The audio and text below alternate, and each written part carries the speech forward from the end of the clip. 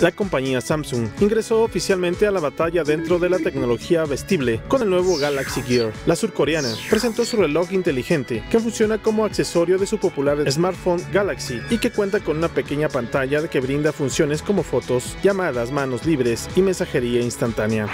El reloj es impresionante, elegante, inteligente, pequeño y sobre todo tiene un potencial enorme. Es algo así como traer Google pero en la muñeca.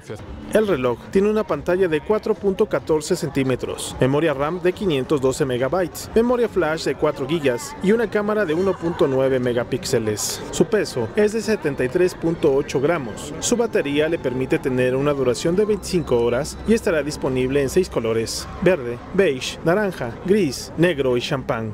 Estoy sorprendido por lo pequeño que es, además es muy elegante. Hay que ver cuánto cuesta, no estoy dispuesto a pagar más de 150 o 200 euros.